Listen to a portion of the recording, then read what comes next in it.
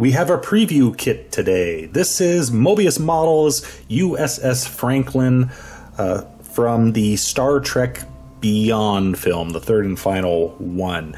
And what makes this unique, this is a pre-production model. This model's not yet available for retail sales. I managed to get my little hands on one. So that's the reason why you just see a big bunch of sprues here and no box, because this is all I currently have is the kit itself. Now, before we take a look at this, I do have to preference this with saying this is a test shot. This is, when they put the plastic into the mold, and they test to see if everything's right, and they make adjustments as things go along. So this is not a final retail version of the kit. So there might be changes between this kit and what you can purchase in the store. Also, I have no box. I have no decals yet. Those are coming soon, hopefully. And I do have the instructions, but I'm not allowed to show them to you. So this is all I have to show you at the moment. When they do a test shot, they also just kind of grab whatever color of plastic they have around to put it through, since it's not meant to go into production. So this has a slight pink tinge to it, if that's coming through on camera. And the main kit may not be white either, so just in case you're wondering why things look slightly pink. So the USS Franklin right there.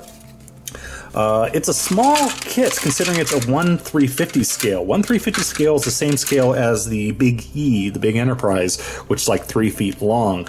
This is a different style of ship, so it's not the Constitution class, I think it is. I'm not that nerdy, I don't know. I just dumped all the screws out, so everything's a bit of a mess. Oy. That's the back, or the bottom there. Fair large part counts here. You have windows, you have clear nacelles for the Bussard collectors, I believe. That's the bottom there. This is the stand. That's the stand as well. Oh, there's the, again, Bussard collectors, if I'm saying that correctly. That's actually 3 pieces. And so it almost looks like if you want, you can make it spin if you put motors into it to get the light effect. Maybe not, but it's kind of interesting. There's the Franklin base right there. And you got your engine nacelles. That's what the nacelles are right here. So, fair number of parts. So the first thing I'm going to do is, build this. And we'll go from there. Unfortunately, I can't show you. I have nothing else to show you. The instructions I've read through, they're in full color, which is very nice. And they do give painting instructions. The trick, or I don't know what you call it, trick or benefit for this project is this is like the first time we can legitimately do a heavily weathered Star Trek spaceship, because this thing was sitting on the planet for umpteen years. And even in the painting instructions, they give you examples of a clean version or the dirty version. So we are definitely going dirty with this. Right, I'm going to put this together, and hopefully we don't have any issues on that front. I don't know if I should be commenting on fit issues, because this is a test shot. This is not the final production, so there could be changes made to the mold before you actually get your hands on this kit. But in case there's not, I will point out this area here around the saucer with the windows was a bit of a pain and didn't fit that well. You have to take the front piece, the solid plastic, and the clear windows, put that together before putting it into here, and then there's a little channel that you fit everything in, and trying to line all the pieces up didn't work out too well, so I had to trim down the clear parts, the edges. Basically I just clipped off the edges so it was easier to fit things together, and still not quite a good fit. I got some areas here where I got a gap, and I couldn't really find out a way to fix that, because this is such a thick piece. It's not like I could simply just bend it slightly, because then it would have been defective on this side. So that's something you want to watch out for. I don't have a fix, unfortunately, and you can't really fill that, because then you're going to have a little bump. So I'm not sure what I'm going to do about those areas. There's about 2 that are an issue somewhere around here. Kind of lost them already. But yeah, that's the most difficult thing so far, and there has been a little bit of flash here and there. Again, test shot, so don't know if you'll have that same problem. So I've built as much as I possibly can before I need to start painting pieces before attaching them. Mainly the nacelles, they have a clear part, and then these couple of these little square bits, little fan bits that go on, and then they have a clear cap on them. So all that has to be painted before I cap that off. The build itself, unfortunately, there are a lot of gaps, and again, this is a test shot, so that may not reflect how the finished model is going to look, but giving you an idea there how it all goes together. Shockingly large, that wasn't glued on, don't worry. Shockingly large number of parts. And kind of odd, a couple things I'll point out. The bottom of the saucer is not that well detailed. I'm wondering, maybe even the CGI artist didn't bother, you know, taking care of the bottom of the ship because it was parked on a mountain the entire time. But you can see, like, here we have a nice Aztec-ish pattern, and here just big plates. And also you have these aerodynamic lines going across it on the bottom. So yeah, the windows, whole bunch of windows, and some microscopically small windows. There's a, I don't know, you can even see that. That's very tiny little light clear part there that I dropped and I managed to find again. I had to use a lint roller to find it on my rug. The only other problems are, well, first of all, let's point out this monstrosity. This is the stand. And this thing sits in the stand like that. I don't know why. It seems that they made it so you can take it off, and I don't know why you would take it off a stand unless you want to play with it in the bathtub or something like that. And this stand here is huge. Look at this thing. Look how much of the ship it covers up, and even the stand, there's a big gap here on the side. So I don't understand the stand here. The only thing I could think of why they built a stand is because of the lines here. There was no place to put a hole for a center rod without disturbing this pattern here. I'm going to build my own stand, and actually I'm going to drill it from the back because this is the only bare spot here. So we'll have it coming out and maybe angled down a little bit. And finally, the big thing, I screwed up. I forgot to put the damn window in place right here, the main window, before gluing the saucer together. So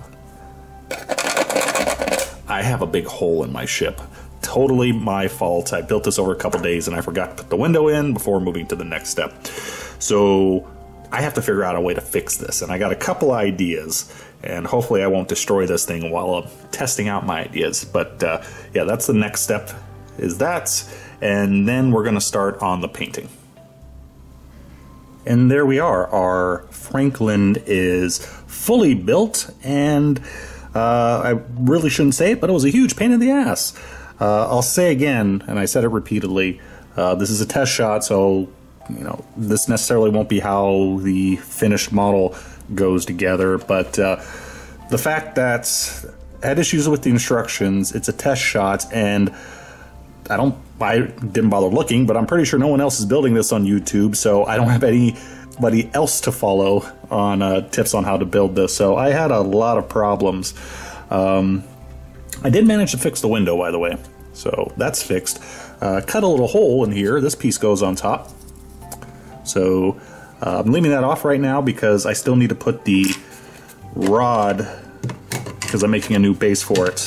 Rod is going to go through that little hole right there, so make it easier to glue it in place. I was also missing some parts because it didn't come in the actual box. So I did lose those little bits. I managed to recreate them roughly just using some plain styrene.